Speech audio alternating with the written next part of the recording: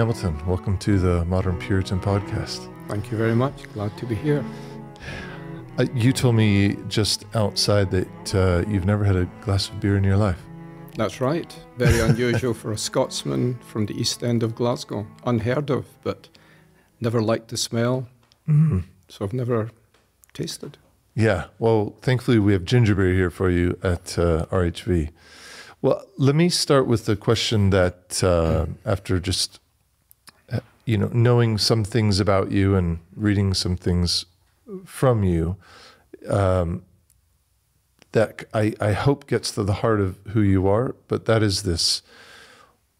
Why has God become so small in the Reformed Church?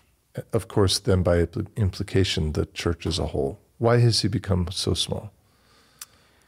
Well, I suppose there's no one reason, but I tend to think that the major reason is the church is so concerned to be relevant, which is a good thing. The gospel must be relevant to the people to whom we speak. But relevance becomes a mantra, and it becomes the be-all and the end-all. And we lose sight of the fact that God himself is the great relevance. The gospel is the power of God for salvation. And because the church is so intent on showing itself to be engaging and relevant, God, as he has revealed himself in the Bible, becomes somewhat peripheral to the desire to be presented as cutting edge, aware of the cultural currents that are swirling around.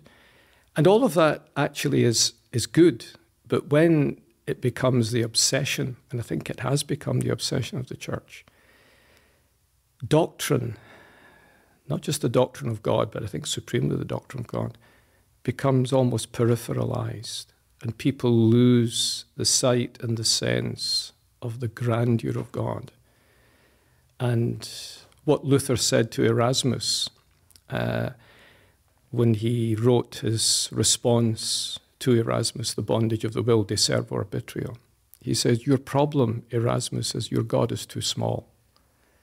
Because Erasmus kept looking at the world around him, the church that he was a part of, and he wasn't willing to allow the godness of God to shape and determine and style how he should think, how he should live. And that's been one of the besetting sins of the church throughout its history, looking over its shoulder at the world and not looking first upwards to God and being transformed by the visio Dei, the vision of God, and taking that out of the felt experience of the grandeur of God and confronting with the world around us with God as he is, not a God that is but a bigger version of ourselves. Psalm 50. You just used this term, the godness of God. And in other places you've talked about the loss of focus or even the ignorance of the doctrine of the Trinity. Mm-hmm. And what do you think is, you talked about this obsession with relevance for the Christian church, and I hear that. But what is happening kind of on the ground level that is causing the churches to lose sight of this Trinitarian God? Almost as if, well, I would say even in an evangelical context, it's kind of like, believe in Jesus, believe in Jesus, believe in Jesus. But where is the disconnect that we're not showing people? When I say we, I mean those preaching, those teaching. Where is the disconnect that we're not showing people that the God whom we serve is triune, and from that flows everything else that we know about who he is and who we are? Well, I think in the past 50, 60, 70 years, we have become almost Christomonistic in our understanding of the gospel. We have dislocated the Lord Jesus Christ from the Holy Trinity. I remember recently writing a piece saying that the fundamental, foundational doctrine of the Christian religion is the Holy Trinity. And someone responded nicely to me in a letter and said, surely you're wrong. Surely it's justification by grace alone, through faith alone. It's the cross of Jesus Christ. And I responded by saying, the Jesus we encounter in the gospel is the sent one of the Father. He has come as the obedient servant, the better than Adam. He comes upheld by the Spirit. It's by, Hebrews 9, by the eternal Spirit he offers himself unblemished to God. That Christian salvation is Trinitarian. But that sounds to people initially as being too complicated. We need to make the gospel simple. But the gospel isn't simple. The gospel is profound beyond words. I was converted through hearing someone preach John 3:16. I had no Bible background, no church background, no Christian background. And it sounded so exquisitely simple. But actually, I quickly realized how profound it was. God, who is God, so loved the world. Why would God love this world? He gave his only begotten Son. Who is this only begotten Son? I don't actually like modern translations, unique and one and only, because I don't think they actually get to the heart of monogenes huios, that we should not perish. So when you unpack the gospel, you suddenly realize, my, oh my, this is profound. And the God who is triune. And if we dislocate the Lord Jesus Christ from the triunity of God, we actually are preaching another gospel. We're dislocating Christ from the whole history of redemption, the theology of redemption, that he comes as the better than Adam, the second man, the last Adam. And the desire for simplicity can rob the church, which I think it has done, of its profundity. So when Calvin, in Book 1 of the Institutes, is explicating the doctrine of God, he says, these words of Gregory Nazianzen vastly delight me. Now, Calvin's a tightly buttoned up Frenchman. And whenever he says anything like vastly delights me, you stop and you think, oh my, what is that?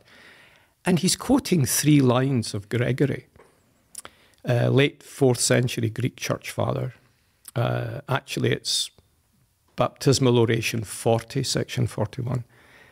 And Gregory's preparing a young man for baptism. And it's fascinating because he begins by saying to the young man, I need to teach you about who God is. But when I think of the one who is 3 and of the 3 who is 1, my mind is overwhelmed, my heart is filled, tears run down my face. I need to turn aside and worship. And Calvin says, these words vastly delight me. And I remember for the first years and years ago reading this thinking, when was I last overwhelmed by the wonder of who God is? And yet these early church fathers, they didn't get everything right, of course. Not at Calvin, although I think in the main he did.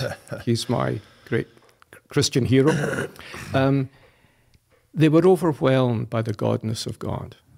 And that gave salvation its richness, its profundity, the covenant of redemption, the incarnation, the life of Christ, the cross, the resurrection, the ascension. They all belong to the internal coherence of the Holy Trinity.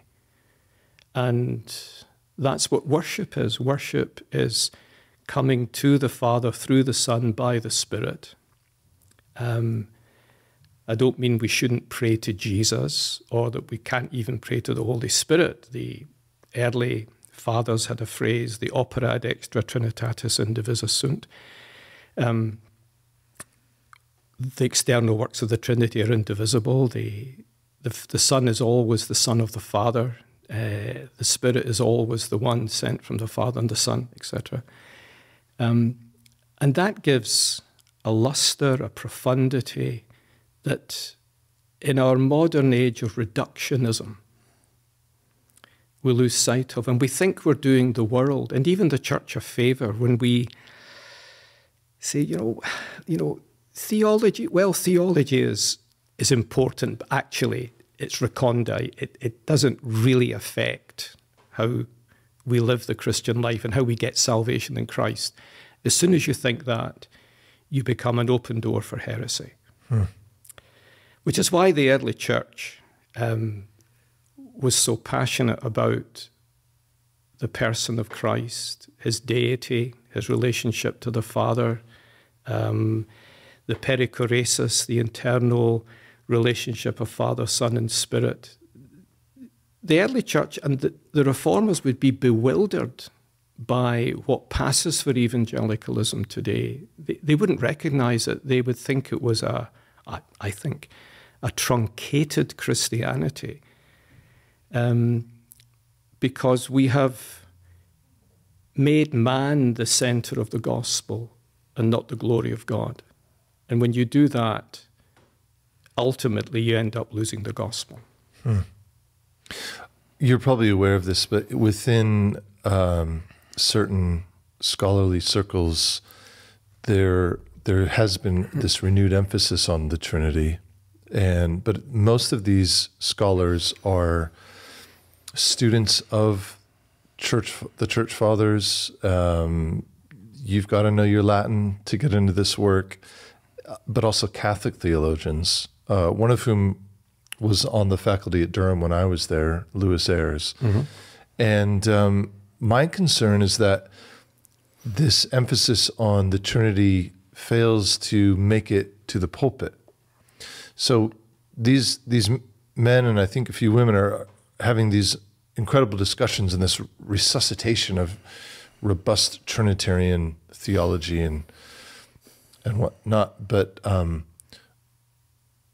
when will we see that coming from the pulpit? And I would have to confess that in my seminary education, I don't remember much of a focus on the Trinity per se. It was, of course, mentioned at times, but we were so busy doing other things at seminary, getting ready for going out to our pulpits or whatever it is. But I wish that I would have received more of a, how would I say it? If you're familiar at all with Catholic theology, so for example, Mariology, a Catholic apologist will talk about Mary as, well, the more you learn about Mary, it's actually the more you learn about Christ, that kind of thing. Where if, for us who are Reformed, it's like, well, the more we know about Christ, actually what we're learning more about the Trinity. It all comes back to the Trinity. And I just feel that, like, if you just looked at, say, the last 100 titles published by the various authors within our circle, RHB and others, Christ is going to be in the name somewhere in a lot of these, but not so much the Trinity or Trinitarian or these types of terms. So I guess my question to you is, how do we change the trajectory? How do we get the Trinity back in the discussion? How do we move from the simplistic invite Jesus into your heart or believe in Christ or faith alone? Again, none of this is wrong, but how do we get people to where you could even go out on the street and talk to someone and say, there is a God and he exists in 3 persons. And those three persons have manifested themselves in different ways. You know what I'm saying? Like a more robust type of engagement with the world that goes beyond just, have faith in this obscure Jewish man who lived a few thousand years ago and be saved. And like, well, I don't even know what any of that means. You see what I'm getting at? It's like, how do we get the Trinity into the vulgar language, as it were? I'm almost tempted to say we need to begin to read our Bibles properly. When I came to faith in my late teens with no background whatsoever, I was profoundly privileged to be exposed to gospel ministry that was rich, and in particular, the opening prayer of George Philip in Glasgow, James Philip in Edinburgh, William Still, Eric Alexander, and then latterly Sinclair Ferguson. The opening prayers were profound, they were rich, they weren't thinking, right, I need to dumb everything down, lowest common denominator. They wanted to lift people up. They didn't use recondite language. They didn't talk about perichoresis or operated extra, but their prayers were rich in almost an unformulated awareness that God's revelation is natively Trinitarian, that the gospel is natively Trinitarian. The Trinity isn't just an add-on at the end to the Father, through the Son, by the Spirit, but it is the DNA of the Christian religion. I was learning the glory of the Holy Trinity, not just as a doctrine, but as a divine revelation that related to my salvation through these opening prayers. And there were times, I can honestly say, I just thought, I need to go home now and just think about this. This is so wonderful. Thankfully, I didn't. And the services unfolded, and the way they read the scriptures and the preaching, it's almost like an iceberg. When you see an iceberg, you see the top of it. And that's Christ, if you like. God forbid that I should glory except in the cross of the Lord Jesus Christ. But undergirding that, there is this glorious truth that the Lord Jesus Christ is the second person of the Godhead. He's the only begotten of the Father, whatever that may mean. He's sent from the Father. He's upheld by the Spirit. He can do nothing of himself because in his creatureliness he has come to be the better than Adam. And I just think we need to recover again the organic relatedness of the Bible. But then in seminaries, I'd have to be honest, that if we, for example, were appointing a professor of Hebrew, amongst the questions, and I'm not Hebraist, I would be asking him, tell me about your relationship to the Holy Trinity. Tell me how Hebrew grammar and how you'll teach it will help your students better understand God's self-revelation of himself as Holy Trinity. And I would do that whether it was hermeneutics, apologetics, New Testament, whatever, because you can't, I don't think, teach these subjects distinct from or discreetly from the God who is. It's all about God. It's all about God. I hope this isn't irrelevant as you can cut it out. A few years ago, a dear friend, a very fine Reformed Baptist, came up to me. We know each other very well. And he sat down and he said, Ian, give me your best argument for baptizing babies. And I smiled and I said, the immutability of God. Now, oh, right. Now, we talked and we agreed to differ. And that's fine, you know. We were able to talk. But what I wanted to go over was my convictions regarding that are not based on a text here, a text there, a text there, discreetly. They are rooted and grounded in the being of God. And the older I get, and I was saying this last Sunday night in the church where my wife and I worship, where I preach regularly. Maybe it's my age. I hope it's not just my age. I increasingly think everything comes down to your doctrine of God. Whatever subject you're talking about, whatever area of the Christian life, what you think of God is going to shape and style everything else. Martin Bucer, who so influenced Calvin, in his commentary on Romans, if I remember rightly, says, true theology is not theoretical, it is practical. The end of it is to live a godly life. Vera theologia non theoretica practica est finis sequidum Dei formem. The end of it is to live a godly life. But you can't live a godly life if you don't know what godly means. And so the believer's relationship, union with Christ, is union with the triune God in Christ. And understanding that, or at least begin to understand that, will spill over from professor to student, from pastor to congregation. Congregations not only hear a pastor's words, they can feel and even smell his words. You know, Paul talks about being an aroma of Christ to God.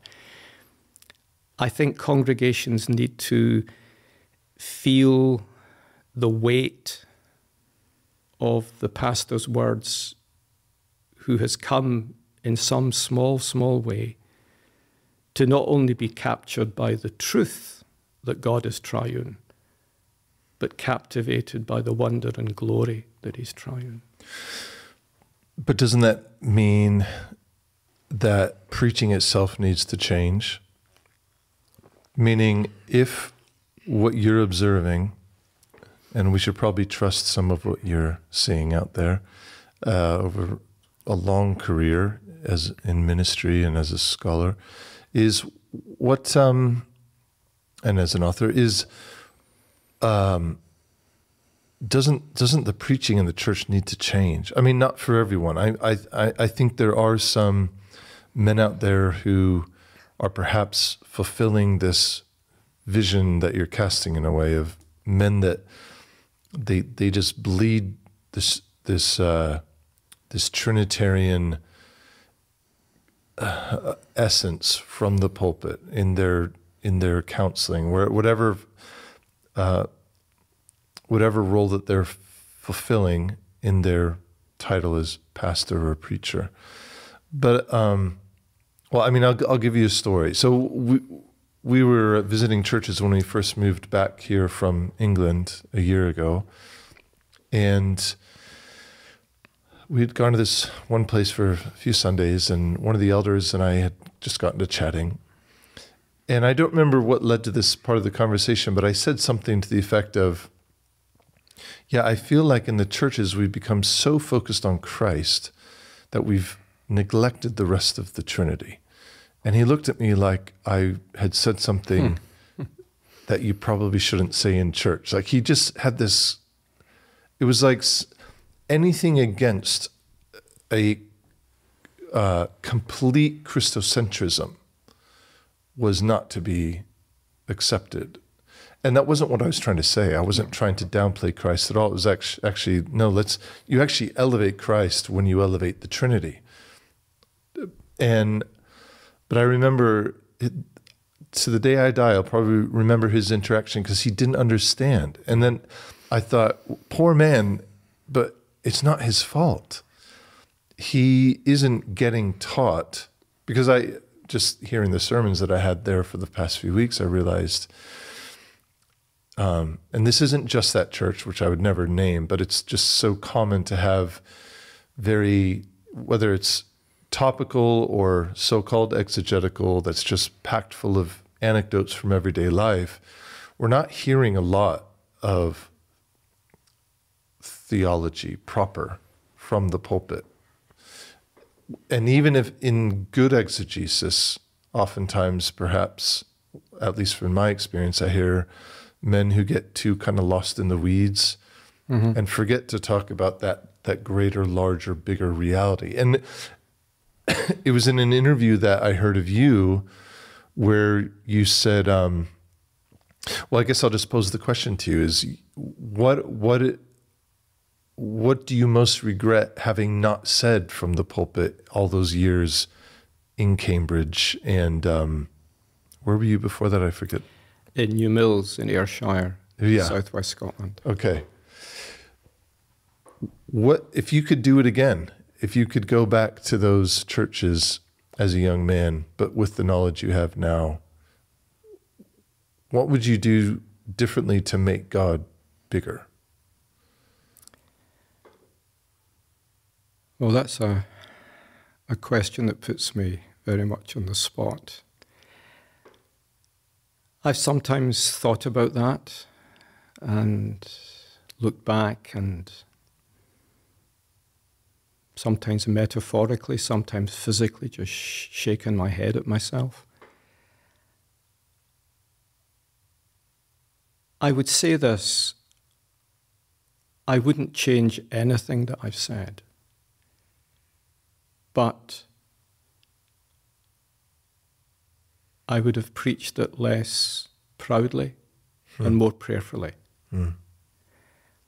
I think I was too concerned at times that people rightly understood the truth. I was ministering in the Church of Scotland and truth was at a discount. And of course, that's a vital thing. You know, I know you won't misunderstand me.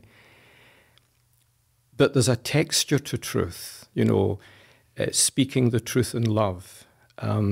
You can preach and say all the right things, but it's a bit like painting by numbers. You know, you get everything in its place, but you kind of wonder where the life is.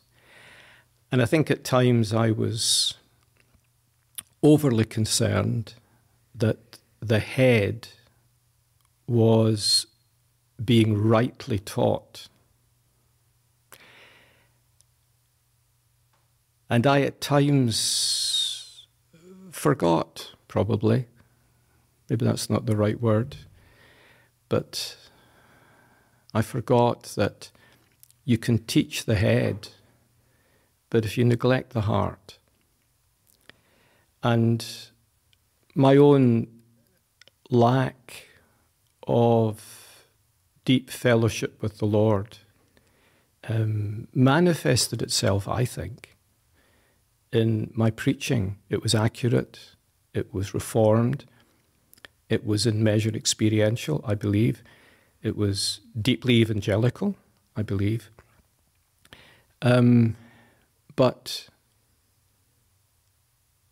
it lacked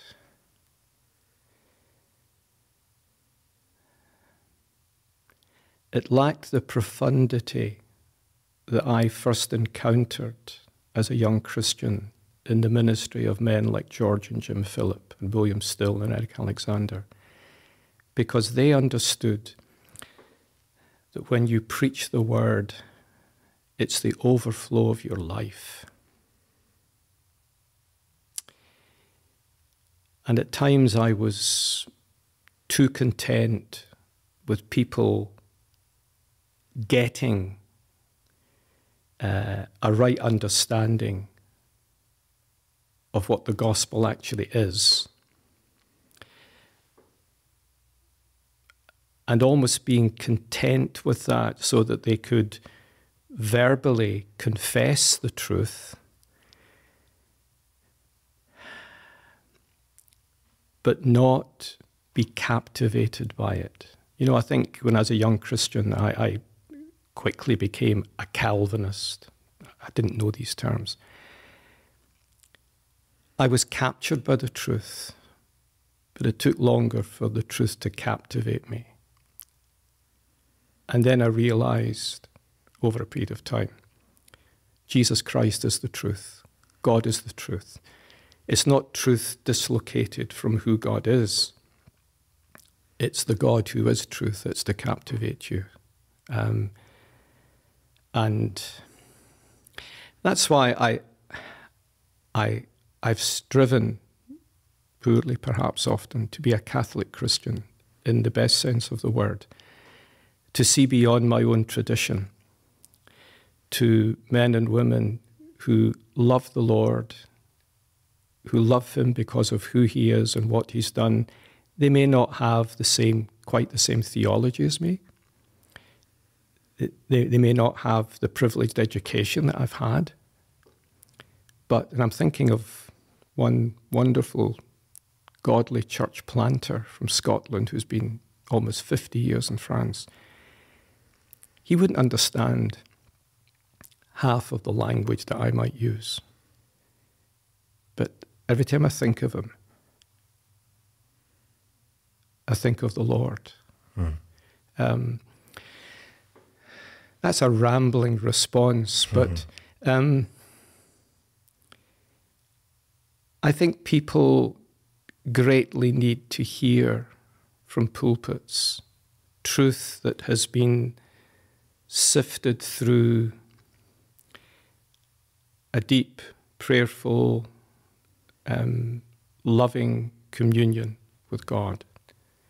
Martin Lloyd-Jones, I think, put it simply and beautifully. He said, I can forgive a preacher anything if he'll give me big thoughts of God. And that's what people need. They need to be overwhelmed. You know, Psalm 50 is at verse 17. The Lord says to his people, you thought I was just like you, a bigger version of you, but I'm nothing like you. And people need to realize, pastors need to realize, you can preach on the immensity of God, the simplicity of God, the infinity of God, and do it pastorally. Because truth is pastoral. All truth is pastoral. And that's why I love those words of Martin Bucer, that true theology is not theoretical. It's practical. The end of it's to live a godly life. And if our preaching and theology and seminary is not leading to godly living, then we've got our theology all wrong. Do you think there's another descriptor to add to Bucer? So there's theoretical, practical, but also mysterious. Like, have we lost the mystery in our attempts to be clinical and precise? And I'm often asked, what's your favorite passage in the Bible? Well, depends what day of the week it is. But almost always I'll say, well, probably the closing words of Romans 11. Paul's been expounding the gospel profoundly, deeply, logically, coherently. And then he comes and he just says, oh, the depths. Theology, if it doesn't lead to doxology, isn't theology. And simply having right thoughts isn't enough. The Pharisees believed in verbal plenary inspiration of Scripture, but they were a diameter removed from the God of the Bible. And when Paul says, oh, the depths, how unsearchable, he's talking about a reverent agnosticism almost. He's saying, I'm out of my depth. He said, I've taken you and I've taken myself so far by the grace of God, but here, brothers and sisters, here we need to say we're out of our depth. And I think preaching should leave people with that sense of wonder. We sing Lost in Wonder, Love and Praise. And whenever I sing that hymn, I almost want to stop and say to myself, can you honestly sing that? We sing Amazing Grace. How amazing is grace? We can rightly point the finger at great or significant people throughout church history and say, well, they didn't get this right or that right. But when you read some Bernard of Clairvaux, whom Calvin really liked, he didn't agree with everything Bernard wrote, but he quotes Bernard many times. It's this lost in wonder, love, and praise that gripped Bernard, who had big failings, not least his support of the Second Crusade. Or was it the Third Crusade? One of them. The godness of God would do more than anything else to recover the church from its deadness, from its preoccupation with modernity. I often think of C.S. Lewis's words, fads and fashions come and go, but they mainly go. And that isn't, saying we need to preach as if we lived in the 17th century. I don't believe that at all. But what people need more than anything else, what would be the most user-friendly ministry for the Christian church today would be to recover the godness of God in its worship. That's the big issue, I think, facing the church today.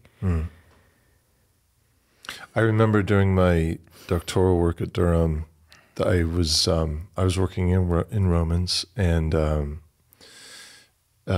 reading quite a bit of Luther, and came across his the hidden God, his concept of the hidden God, and I think it distracted me for about a few weeks because I wanted to know more about. It just resonated so much with me because I do come from a background of, well,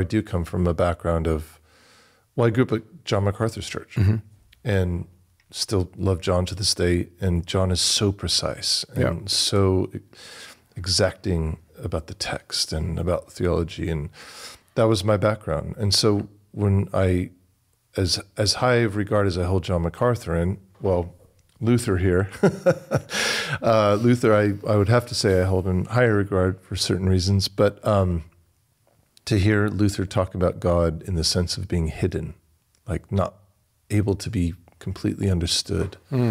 And so anyway, that's where that question comes from. Yeah, Luther uses the phrase Deus absconditus, God's absconded. And if I remember rightly, he takes it from Isaiah 45, verse 15. Truly you're a God who hides himself. Yes. Isaiah's bewildered with God. He's absolutely dumbfounded that God's going to raise up the pagan Babylonians to smash, really, his own covenant people. And it's the same thing in Habakkuk chapter 1. We use those words, God is of purer eyes than to behold iniquity, but we isolate it from the context. What Habakkuk is saying is, you're of purer eyes than to behold iniquity, but you're raising up the Babylonians. I don't understand this. And the transcendence of God, the infinitely otherness of God, are truths that we're uncomfortable with, I think, because we have often reduced the God of the Bible to a set of propositions. Now, we believe in propositional revelation, but propositions don't save us. It's Jesus Christ sent by the Father, upheld by the Spirit, who makes atonement, who saves us. Now, you can't separate the propositions from the person, of course not. But you're not saved by believing in justification, by grace alone, through faith alone. And I think sometimes I think I heard Sinclair Ferguson say this many years ago. We're not actually saved by faith. We're saved by Jesus Christ, whom we receive by faith. And I think too often we preach on justification instead of preaching Jesus Christ or justifying righteousness. A year or two ago, one of my dear friends sent me a sermon of his assistant, nice, good fellow. He wondered what I thought of the sermon. It was on repentance.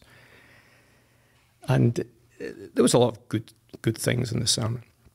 I remember replying and saying, well, I don't think we should preach repentance. And my friend knew what I was saying. I wasn't saying you don't preach repentance. We preach repentance towards God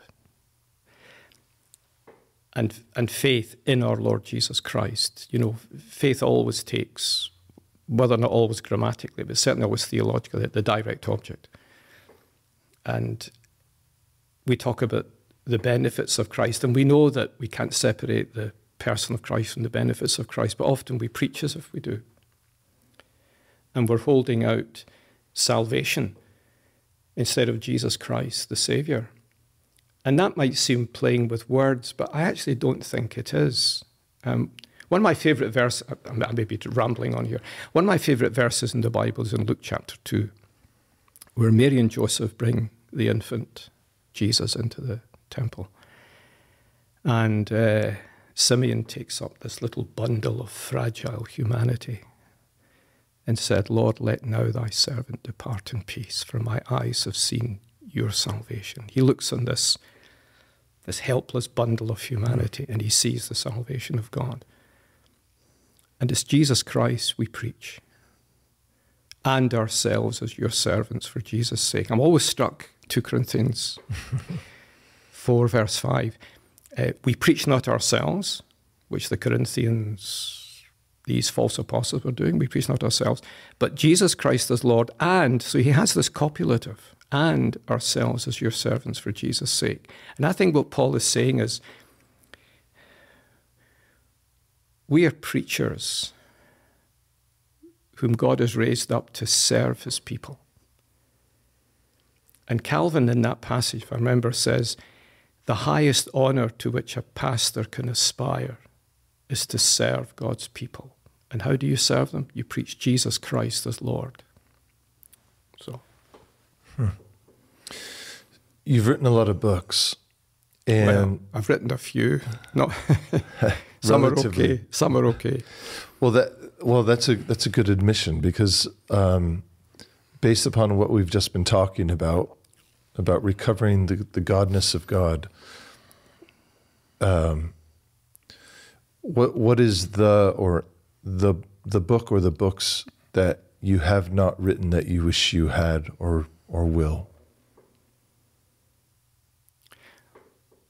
Well, the book I would like to write, which I'm not capable of writing, and I wouldn't say that in any sense of false modesty, I'm not capable of doing it either intellectually or spiritually, is The Godness of God. Mm-hmm. Donald MacLeod, who died recently in Scotland, wrote a book, Behold Your God. I think it's a wonderful book. Donald was profoundly idiosyncratic, but profoundly rich, and probably the best prose writer of theology I've ever actually read.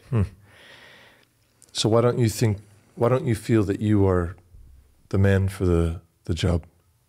Because my knowledge of God is so poor. But we could all say that. We could, but I'm saying it. I'm saying it not because I think I should. I know it to be true. I feel it to be true. I think people have a higher regard for me than they should. I think I give the impression I know more than I really do. Well, when you speak Latin in and out like you do. Well, you see, yeah, I've just got a good memory. And I was saying to someone recently, they said, how can you remember these long quotes? I said, look, I've read that page in Owen, I won't exaggerate, 200 times. Yeah. You can do the same thing in your carpentry shop. Yeah. It's no different. Yeah. Horses for courses. I have been privileged with a decent memory for which I'm very thankful. After my first year teaching at Edinburgh Theological Seminary, when I left Cambridge, students now critique their professors. Glasgow University require this. They provide the degree. So the vice principal had me in, and he said, well, let me start with the positives, because we've got two negatives. He said, the students really enjoy your teaching. So that was heartening. I thought, well, that's okay. He said, but they have two complaints. And the first one is, you expect them to read too much. Well, I said, I have a 3-word response: get a life. I couldn't believe it. I would have bitten a professor's hand off if he said, now here are however many books. I just said, get up earlier and go to bed later. And the second one was, they said, you don't always translate the Latin. To which I replied, I always do. They don't always listen. But Sinclair Ferguson gave me one bit of advice when I started teaching in Edinburgh. He said, education today is not what it was 40 years ago. Now, I knew that in my head. We were brought up in this roughly the same part of Glasgow. Mine was a little more down market, perhaps. We went to different schools. He's a few years ahead of me. But it was a real wake-up call to me to find I was teaching young men who hadn't read classics. They hadn't read Shakespeare, Chaucer, Milton, whatever, Dickens or anything. That astonished me. But nor had they read. Not one person in the class of 21 had read anything by B.B. Warfield, John Murray, or John Owen. Now, maybe it was in the Lord's kindness, as a young Christian, I was exposed to this. I thought, I was younger than you and hardly converted, and I was reading John Murray and Warfield and Calvin. But they read blogs, and they read some quite good modern books. I think some of them were, I've never read them, but I have a very limited repertoire. But I thought, how are you going to sustain a ministry on that kind of reading? You're not, the next wave's going to come along and you're going to end up drifting with that wave. You need ballast. And they say, oh, well, you know, Owen's hard to read. And I say, well, that's overdone. Anyway, there are modern treatments of Owen that simplify. The Banner do it, and some of them are good. Yeah. I've been reading Owen on gospel ministry. Absolutely wonderful. Just stick it in your pocket and off you go. But I think it was the preaching I was hearing and the praying I was hearing gave me such a sense of how great God is. I wanted to read people who believed that and who would help me enter more into the wonder of that. Was that somewhat of what drew you to Calvin? Yeah, Calvin to me, from the very outset, married together theology and piety. You know, in the introduction, when he dedicates the preface to Francis I, he talks about pietas. He's writing it not just so that the Frenchman for whom he's initially writing it will have correct views. He wants them to be imbued with piety. And what profoundly influenced me later was discovering this. In 1543, Calvin was persuaded by Bucer and a few others, Bohlinger, to write a defense of the Reformation called On the Necessity of Reforming the Church. He dedicates it to the Emperor Charles V. And he says in the preface, Your Majesty, if you are asking why there has been a Reformation, there are two reasons. And the first would astonish most evangelicals. Number one, God is not being worshipped according to his word. And secondly, salvation is being hidden from the people. Mm. It's their understanding of who God is, that the gospel is first about God and not about us. It is about us, but it's principally, foundationally, principially about God. God's ultimate purpose is the exaltation of his Son in the light of the salvation of his people. And that's why they took worship so seriously, and that's gave birth to the regulative principle. Now, Calvin didn't use that phrase, but essentially that's what he's saying. So when he writes to Sadoleto in 1539, he says, there is nothing more perilous to our salvation than a preposterous view of worship. That would bewilder evangelicals today. You know, what's worship got to do with salvation? And the reformers and the church in the centuries prior to that would look at you with bewilderment. How can you even ask such a question? So, yeah, Calvin, I did my first degree dissertation on economic history was the subject. And the senior honours class had to write a dissertation in their final year. And everyone's writing about transatlantic trade and the cotton industry. And I wrote on John Calvin and the struggle for Reformed orthodoxy in Geneva, with special attention to the doctrines of the church and predestination. And my professor, I remember, looked at me, and he was he was a Roman Catholic. I got on very well with him. And he just went, okay. So I loved it. And it was good preparation. I then went on to study theology in Edinburgh. So here you are studying economic history, and yet obviously doing a lot of reading in Calvin leading up to the decision to make that your topic. Yeah. I first read a biography of Calvin, Emanuel Stickelberger, and then one by Jean Cadier, small biographies. And then my mother, who was a Roman Catholic, generously, against her better judgment, bought me Calvin's commentaries on Luther for my 21st birthday. She swallowed her Roman pride and let Luther into the house. She said, I don't want Martin Luther in this house. But she did. And Calvin's been my go-to. You know, he isn't a Puritan, so he writes beautifully. I have a friend who's a professor of French literature who told me that Calvin and Pascal are really the originators of modern French prose. Interesting. I've never heard that. Yeah. I've never heard Calvin mentioned in those terms. Oh, he's very, very fine. Yeah. It is interesting, isn't it, how these books that we read or are given to us have such a huge impact on the trajectory of our lives thereafter. I remember it was reading D'Aubigné on the history of the Reformation in England. Yeah. And I'd somehow, a copy had just landed in my hands. I don't even remember how.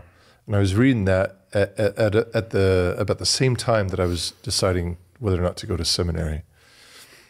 So I finished the book just maybe the week or two before I started seminary. And I knew, I was like, I'm going to go to England and study someday. Because here you are reading about Latimer, Ridley, Wycliffe, these men who were in the furnace. Yep. Well, actually, they were part of that, what was it called? The German cohort. You served in Cambridge for years, so you would know this. Yeah, the German colony. Yeah. And the White Horse Inn. Yeah. Yeah, I used to walk past where the White Horse Inn was most days to meet students, go to the university library. And so for those listening who aren't familiar, who was the German colony and why were they called that? Well, when Erasmus published the Greek New Testament for the first time in 1516, I mean, it had in one sense, it was more profoundly significant than Luther's 95 Theses the following year. The 95 Theses, they're very interesting, and of course they gave birth to a kind of resurgent German nationalism and anti-papalism, but there's really nothing gospel. The 97 Theses that he wrote 3 weeks earlier are far more Augustinian and very interesting. The 97 are really, really very good. So after 1516, copies of the Greek New Testament find their way to England, and then you've got Luther's tracts. At 1520, 3 tracts begin to appear. And scholars begin to meet, and you've got 2 universities in England. Actually, at one time, Scotland had 5, when England only had 2. And they're beginning to meet, and they're reading Luther's tracts, Liberty of the Christian Man, and they're reading the New Testament in Greek. And they're comparing it to the Vulgate. And they're thinking, oh, Jesus doesn't say, go and do penance. He says, repent, metanoia, metanoio. And justification, dikaiosune, doesn't mean to make righteous, it means to declare righteous. So this group of scholars began to meet in the White Horse Inn, a little colony of Little Germany, they called it. That was a disparaging term, though, right? Yes, because Luther wasn't yet prescribed papally till really 1521. And even then, you could still read Luther's works smuggled in, and your life wasn't in danger. You might be disciplined in some form, but it's not until later in the 1520s that really the church thinks, oh goodness, we need to do something now. Luther writes The Bondage of the Will, and Henry writes his Septem Sacramentorum, the 7 sacraments, defending the church against Luther. And so later on in the late 1520s, Thomas Bilney and others, they are eventually executed, burned at the stake, because they are holding fast to the doctrines of the gospel. And Little Germany lingers underground and becomes resurgent again 1547 when Edward, the boy king, comes to the throne, and then Bloody Mary, 6 years later, she replaces him, and everything's in turmoil. And Elizabeth comes 1558, and Protestants can somewhat relax unless you're a Presbyterian and you want something better than a via media. So Thomas Cartwright and Walter Travers, they become, the bête noire of Elizabeth, because they say, we must have a polity that's faithful to the word and not simply accommodating the monarch. So. What a history. As someone like yourself who has been such a student of history your whole life, were you aware of that serving in Cambridge, in this, given the history of Cambridge and the history of the Reformation? Like, God put you there, and knowing that you had this strong proclivity to this type of history, this legacy. One of the things that saddened me was how little even the students who came to Cambridge, how ignorant they were of their history. Yeah. The good Christian student. We had just some outstanding students. They weren't wanting me to be profound. They wanted me to preach the word. But when I would speak to them about the history of Cambridge, going back to the early 16th century, almost every one of them knew nothing. It's as if almost in schools, the spiritual nature of history, which really was at the very heart of everything, had been excised, and everything was political. So I was greatly privileged to have many opportunities. The Christian Union InterVarsity in Cambridge University is very strong. And they were very kind to me. They invited me many, many times. I think, as someone once said, we do like you coming, Mr. Hamilton. You're a little different. I wasn't Oxbridge trained. I didn't go to a public school. I didn't have the accent. But I think it was, I hope to preach theologically. Yeah. And the folk found that's very interesting. You say things we don't hear. And I'm thinking, well, that's sad. I'm not saying anything new. Yeah.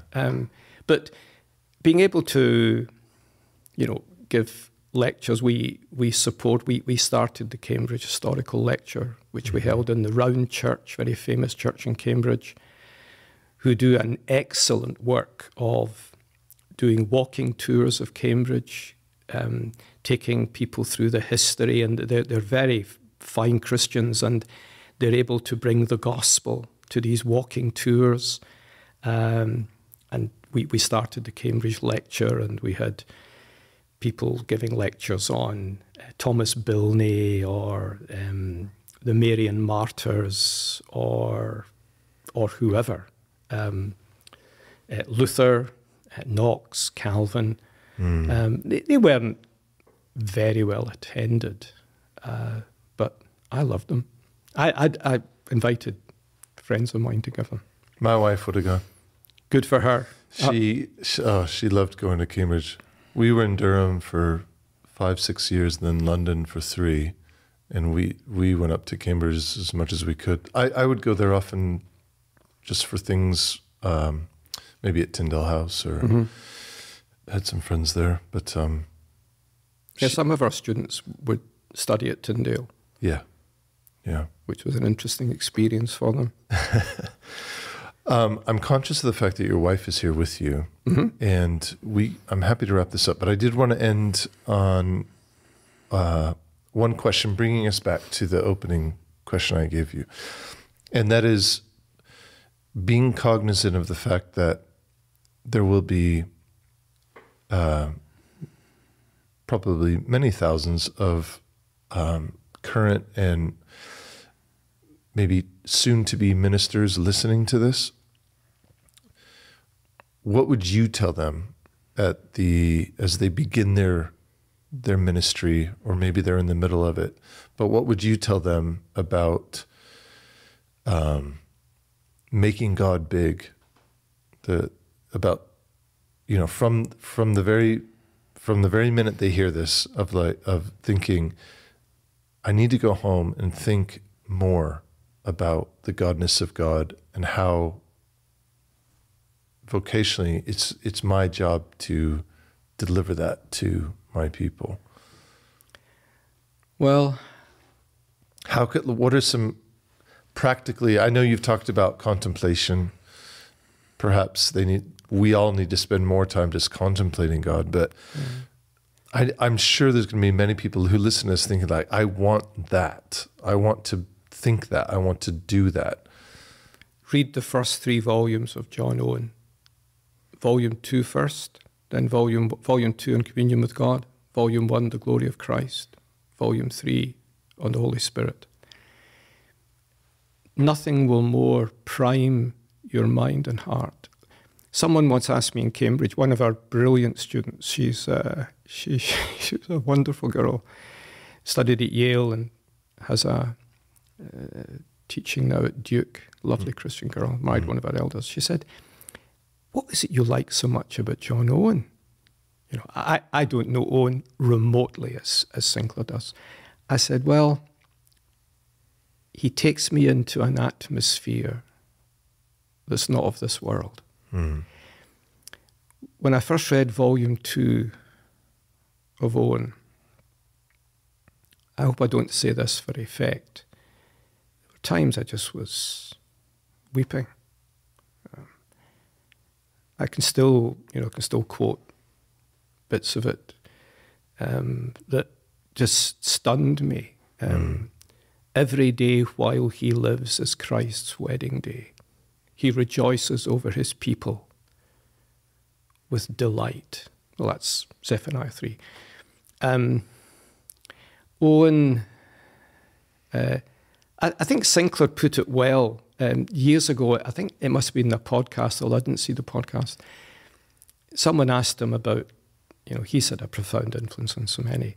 He said, what made you what you are? And he said, well, Calvin shaped me and Owen filled me.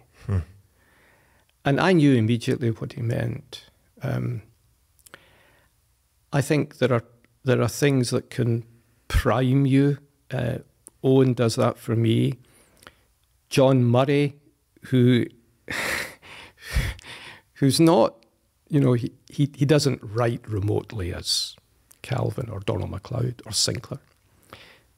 John Murray is just wonderful. He uses words like protasis and apodosis, and you think, well, what on earth is that? But redemption accomplished and applied. Forget the first chapter. Go back to that at the end, although the first chapter is wonderful. Consequent absolute necessity and absolute necessity. When I first read John Murray, I've got the date, still got the original copy. I've used other copies. Still got the date and what I paid for it. I never knew the gospel was as profound. And if I had any one little book to take on a desert island apart from God's word, it would be John Murray's Redemption Accomplished and Applied. So, find books. Read Augustine's Confessions. That is just, a stunning read. It's unputdownable almost. And then there are modern books that when I read Ian Murray, I don't think anyone writes biography like Ian Murray, whether it's Jonathan Edwards or Pentecost Today, which Paul Washer loves, or Revival and Revivalism. It's inspirational in the best sense. He's holding up the greatness of God. And these are the kind of books that just stir your soul and sweep away the cobwebs. And as I said with Owen, they take you into the clearer air of an atmosphere where you're being confronted with Bible truths that you may know, but it's as if you're being taken on an exploration into their immensities and infinities. So read classics. Work hard at Owen. Don't be put off by the Latinate sentences. Probably he found it easier to write in Latin and speak in Latin almost than English. But persevere, and if you find that just too much, then get these modernized versions of Owen. The Banner do quite a few. And the one on gospel ministry, which is a compilation of sermons from Volume 9 and Volume 14. It's just great. I've got it at my bedside, and occasionally I'll stop and I'll write a little article on a paragraph he's written, or a sentence he's written, or a word. It's just the way I get help by writing out my thoughts, and sometimes I throw them away, but explicating what I think is being said. Hugh Martin, oh my, could go on and on. Not the easiest read. His little book on the atonement probably is a difficult read for even divinity students. But my, oh my, yeah, I've said enough. The way you talk about these books, this thought just came to me, but I realize I myself have fallen into this trap of thinking of books in terms of their content rather than the man behind the pen. And so the way that you've spoken about Calvin, about Owen, about others, it's as you've been talking about them, I'm sitting here thinking about, oh, that's right. There was a man behind those words who wasn't just trying to convey information about God, but that man had this relationship with God that he was trying to express in some way through the writing. And as a reader, you're being invited into to look inside that man's soul, their brain, their soul, their heart, everything that constitutes who they are as a man united with Christ. And that puts just sitting here thinking about it, it's like, I really do want to read more of Owen. Why? Because I want to know Owen, and by knowing Owen better, I'll know God better. Does that make sense? It does. I just was thinking, Calvin had a motto, "My heart I give to you, O God, promptly and sincerely." And I think that's Calvin's theological writings. It's my heart I give to you. Calvin had his blemishes and he was very conscious of them, and it grieved him deeply. He could blow up at times. But people loved him who knew him because his theology laid bare his heart. He was a kind of tightly buttoned up Frenchman. He wasn't an effusive man. He was reserved. When Idelette de Boer died and her child died, people criticized Calvin, what they perceived to be a certain coldness. It's nothing of the sort. He was deeply, deeply grieved. But when he writes, there's a pulse beat in his writings, and it's the pulse beat of life. It's not just brute chunks of fact, good fact, reformed fact, orthodox fact. I remember Eric Alexander, who died earlier this year. I had the privilege of taking his funeral. He once said, Ian, you have to be exceedingly gifted to make God dull. Sadly, many ministers are very gifted. And I've never forgotten that. And he really was saying, it's almost impossible to make God seem dull. You have to be gifted to do that, because God is the richness of life in its fullness. And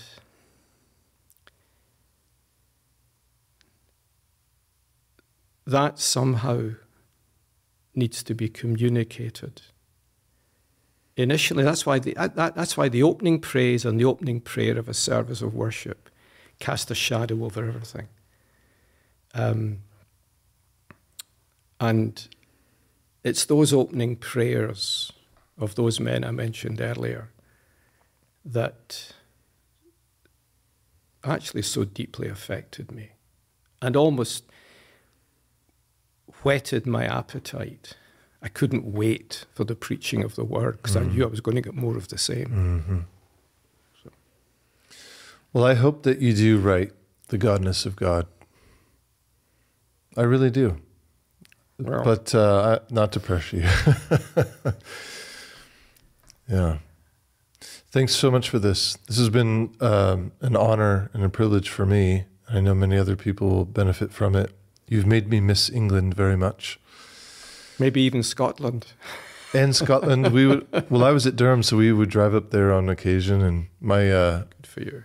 my second cousin is in Glasgow still. Oh, right. My home city, yeah. Yep, an expat over there, so we miss it. But anyway, thank you very much. It's been a great really pleasure, a pleasure. Tavis. Thank you for having me. Thanks, Ian. My privilege. Thank you. Thank you.